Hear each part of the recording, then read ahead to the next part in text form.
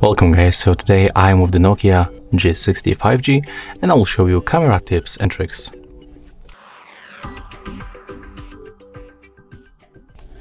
Okay, so first of all, when you open the camera application, we'll be in the photo mode. And at first I can show you, for example, how to adjust the brightness level. So you can just click on the screen, and when the sun icon shows, you can just drag it to decrease or increase brightness level. To make it automatically, you can just tap on the screen once. Another tip will be about the filters that you can find. Oh, sorry, that was my bad. And there is no filter option. Never mind. So we can go, for example, for the zoom feature. As you can see, we can go for the ultra wide lens, wide lens, and the telephoto lens.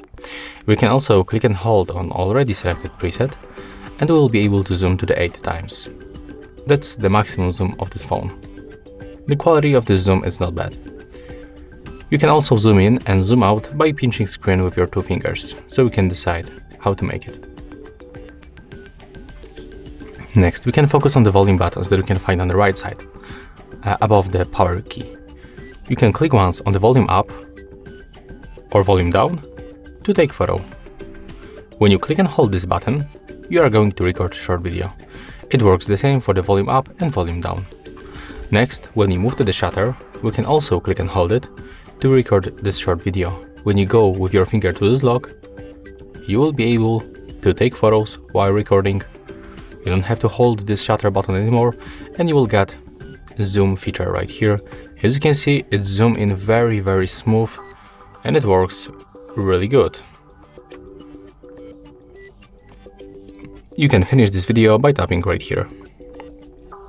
Next, we can, for example, enable the camera timer. Oh, it's actually the motion, never mind. So we can go right here and enable the camera timer between 3 or 10 seconds. Click on the shutter and there is the countdown.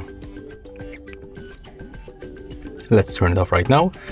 We can also change the aspect ratio of the camera, but honestly, I can recommend you to stay with the default one with the 4:3, because right here on this ratio, we got the best quality of our photos. Next, we can also enable the 50 megapixel mode, and I'm gonna show you the comparison.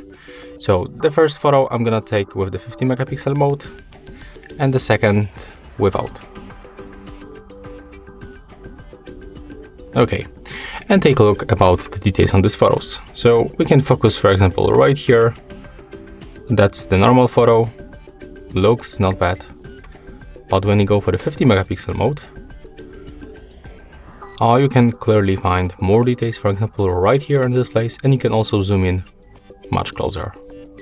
So it's worth to use the 50 megapixel mode if you want to get more details on your photos. When you go right here for night time, you can also enable the camera grid lights. They help us to take better composition on the photos. We can also enable the camera leveler. As you can see, right now it appears in the middle of the screen. Okay, let's turn off both of these features. We can right now smoothly go for the settings, where we can, for example, turn off the shutter sound. The location tags are enabled as a default, and this option gives us information where the photo was taken. So all you have to do is just go for the information, and as you can see, you'll find the exact location where the photo was taken. The next option that we can find in the settings, that's the function of the shutter button. I show you that we can take video, but we can change to the take series of the photo, and we can take 20 photos in each series. Okay, I think that we can go right here for night time. We can enable the camera watermark. As you can see, we can get the personal message. Oh, I have to switch the language.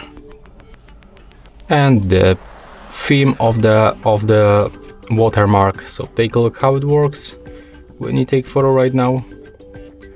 At the bottom, after the post-processing, you'll find your own watermark. And the last option that I want to show you in the more options, that's the dual side mode. This option allows us to take photos and record videos from the 2 cameras at the same time. That's the rear and that's the back camera. You can also zoom in right here and zoom out. You can change the theme So we can get the picture in the picture, for example. And here, that's also the information icon that show you how it looks. So yeah, that's all for this video. If you find it helpful, remember to leave a like, comment and subscribe.